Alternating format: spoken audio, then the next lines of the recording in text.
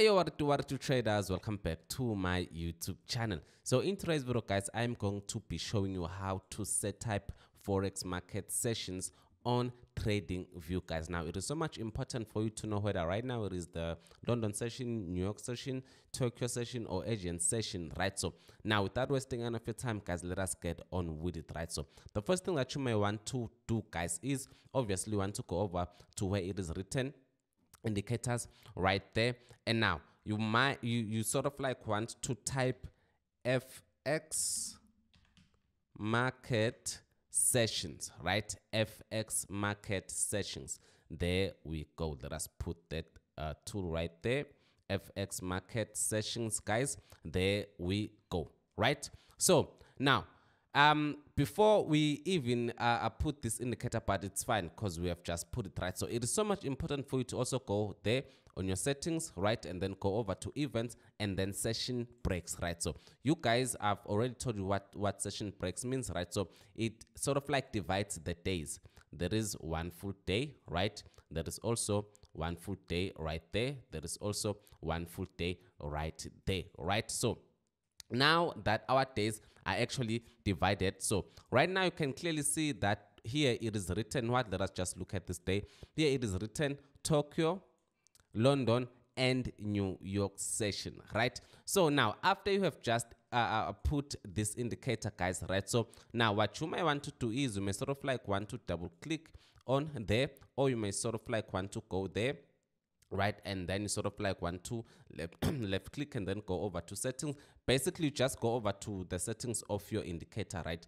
And the very most important thing that you might want to do is you check the time zone right there.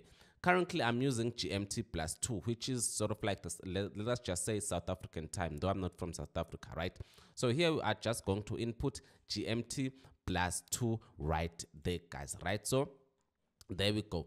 So right now, also, guys, if you can see closely here, probably some of you guys are not familiar with this. It is written here Tokyo, right? It is written there Tokyo, right? So basically Tokyo is, let me just show you guys. Basically Tokyo is sort of like the same as Asian session, guys, right? So here, if it confuses you, you can just come up there on settings and then you can just put Asian session right there, right? There we go. So where it says Tokyo, you can just simply go there. As you guys can see that it has now changed to Asian session, guys, right? So now let us say that you have your strategy and you are so much in love with trading you are so much in love with trading the New York session, or let us just preferably say the London session, guys, right? So what you can do is you can also go over to the settings of your indicator, and then you can just, let us say that you love trading the London session, and then you can just simply untick the New York session and untick the Asian session right there, and then you can just simply leave the London session there only, guys, right? So you can just simply do what? Leave the London session there only. Also, you can modify these settings, right? So you can modify the settings to your liking, guys. Like, let us just say that you want these colors to be to be black. You can sort of like also do that. For instance, you can clearly see that on London sessions, it is now what? It is now black. You can sort of like also modify that too. But now there's this important thing, guys, that I actually want to touch upon, right? If you're a day trader, you actually need this tool, guys, because you have to know that, okay, sharp, the London session has now started. For us, using this time zone, let us see when the London session starts at 8 a.m. and then it ends at 5 a.m. right? So meaning now that you might be wanting to look for your trading opportunities from 8 a.m. to 5 a.m. So now there's this thing that I really want to touch upon, guys, right? So I know a lot of traders, let me just put this back. I know a lot of traders might actually think that the Asian session, or might actually think that the best time to trade is in the London session and in the New York session, right? So as you guys can see, I'm actually on EuroCAD. So we can clearly see that, okay, sharp, on EuroCAD, most of the time on Asian session, it is just, it is just accumulating. It is sort of like going sideways. It isn't doing any movement. But now on London and New York session, we can clearly see that that is where the most movement is. Also, you can also see here. Guys, Asian session, it is doing what? It is just moving sideways, right? It is just doing what? It is just moving sideways, right? So now, this is because of the type of pair that we have just open. Also, Asian session, guys, you can clearly see what is happening, moving sideways, and then on London sessions, it is sort of like doing what? It is sort of like moving fast. Also here, right? Also here, London session, Asian session, it is doing what? It is just accumulating, and then on London session, that is where the big move starts.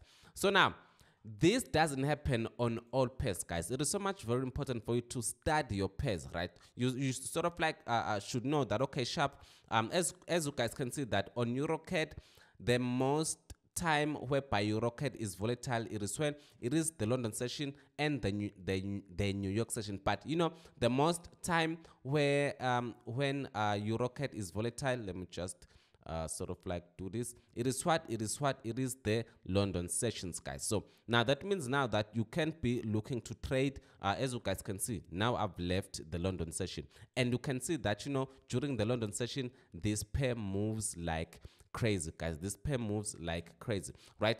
So now you study these pairs, guys. You study these pairs. Let me just let us sort of like sort something out there.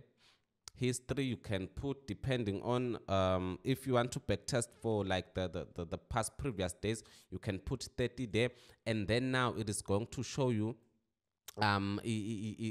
as you guys can see, I've just added. You can now backtest on the previous on the previous 30 days, right? So you can clearly see that the EuroCAD London session, it moves. EuroCAD London sessions, it moves, guys. It does what? It moves, as you guys can see.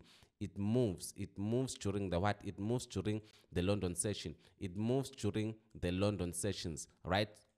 Look at that. It moves during the what? It moves during the London session, guys, right? So you may be wanting to look into it. So the reason why I'm saying this, guys, is that, for instance, AUDJPY, guys, during London session, AUDJPY is most likely to not move. During London session, AUDJPY is most likely to not move. And when is AUDJPY the best time to trade? When does AUDJPY move? AUDJPY, for instance, it is most likely to move during the Asian time. Remember, during the Asian session. The Asian session is the same as it's just the same as the Tokyo session, right? So now AUDJPY is going to sort of like move. Most of the time, it will move during the what? During the Asian session, right? So let me just show you guys. During the Asian session, as you guys can see, also there, this was the Asian session right there, right? So let us just open the Asian session. In fact, let us just open all of the pairs. There we go.